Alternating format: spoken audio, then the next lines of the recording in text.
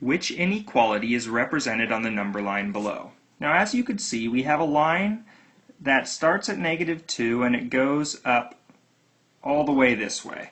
Well, what do we know about number lines? We know that this direction, as we go to the right, the numbers become greater. So we know that x is going to be greater than, and where it starts, always look where it starts, -2. But what's important here? Make sure you double check. We have a closed circle on -2.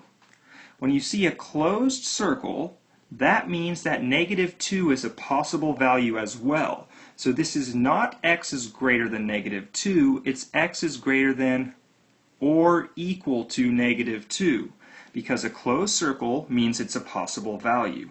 If we were to have an open circle and then a line from -2, that would signify that -2 is not a possible answer and that x is only greater than -2, right? Greater than -2, we cannot say -2 is greater than -2.